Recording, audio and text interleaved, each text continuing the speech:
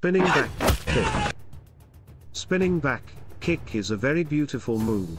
The attack point is the opponent's face. When the swing is released, one leg is supported, one foot is hooked up, or the whole body is lifted to attack the heel of the opponent's face.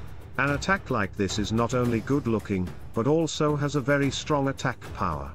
Before launching this attack, you are forced to spread your arms to keep your balance.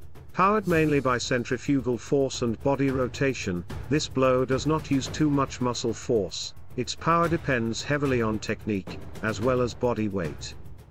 In addition, you always have to pay attention to the opponent. When you turn your back to the opponent will make you lose sight. It also forces you to strike quickly to get back into control of the match. Dodge, spinning back kick. Dodge, spinning back kick, the same bobbing and weaving technique as in boxing.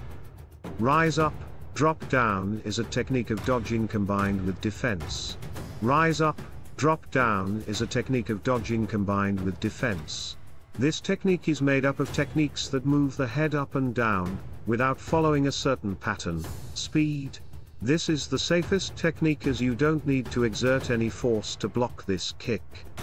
All you need to do is quickly dodge your opponent's kick. By flexible combined postures such as leaning, shoulder rotation, knee overlap, heel rotation, back bend and backward leg to increase the distance with the opponent. Continuous punch. Initially, you deliver a direct punch to the opponent. To get a strong punch you have to move your whole body to get maximum force behind that punch. You need to take a small step forward, followed by a lean. Rotate shoulders to improve punching power. Make sure your back leg rotates on tiptoe.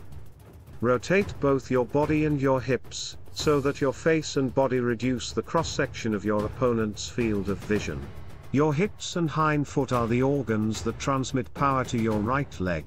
When throwing a punch, your body rotates in the direction of the punch. Your body weight is on your front foot to optimize punching power. Your arms are stretched out towards the opponent, stretched just enough to hit the opponent.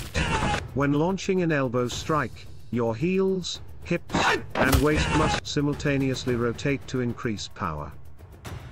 Dodge and parry continuous punch.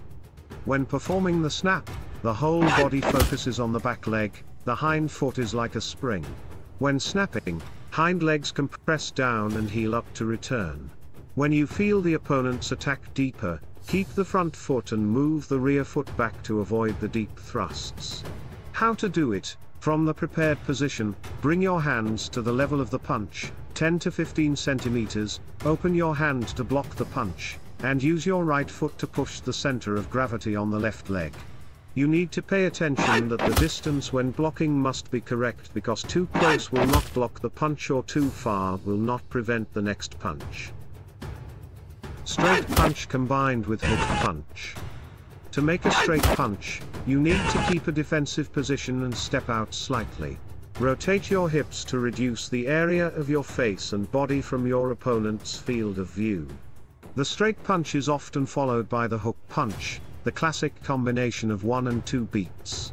Hook up punch, a vertical punch, thrown upwards with the right hand. Your torso is slightly turned to the right, your right hand is lowered below the opponent's chest, and your knees are slightly bent back.